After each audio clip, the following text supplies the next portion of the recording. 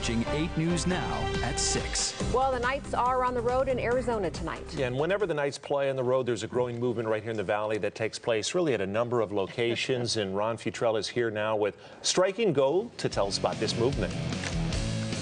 Here we go, Denise and Brian. I've not seen a movement like this for 30 years here in the Valley, since the glory days of Rebel basketball, you could say. Local fans hanging out at their favorite bars and restaurants to watch, imagine this, to watch sports on TV.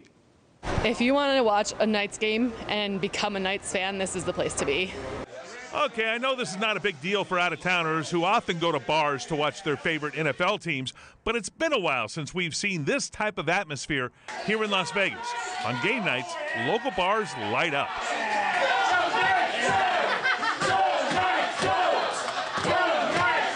It is fantastic. We are alive and crazy. We love the Golden Knights. Anybody that loves hockey is allowed in this bar. You know, we are definitely Golden Knights fans in here, but if you love hockey, you're still allowed in here. Oh, TV camera. I love TV. On this night, the legendary radio king Ken Johnson was at Chicago's doing a remote for 97.1 The Point. And the fans, they came from everywhere. You got a St. Louis Blues fan and one from Canada, both now living in Las Vegas. The bar is always packed for Knights games, and that's the same in Canada. You got to go an hour or two early just to get a seat, and it's amazing. I feel like I'm back home. Born and raised in St. Louis. Love it. They finally did it. But the Knights have proved themselves, and they're on the track.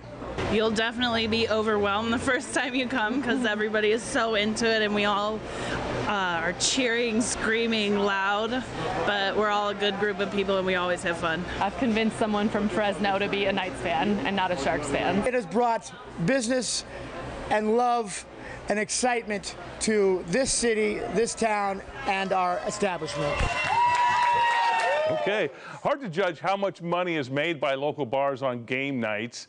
It's safe to say they're pretty happy about the Knights' success right now. We'll just say tons. We'll use that. They make tons of money on game night, but they're happy for what it's done for their bottom line. Hey, good sign here for the Knights was Cody Eakin on the ice working out yesterday.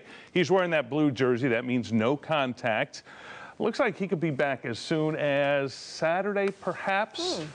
Also tonight, Marc-Andre Fleury taking the night off. Malcolm Subban will be in the nets for the Knights down in Arizona. The Knights return home Saturday, by the way. They got Saturday game. And the local bars will be happy about that. What did we do before the Golden Knights? What did the bars have on? Like, you know, yes, a random college football game or something.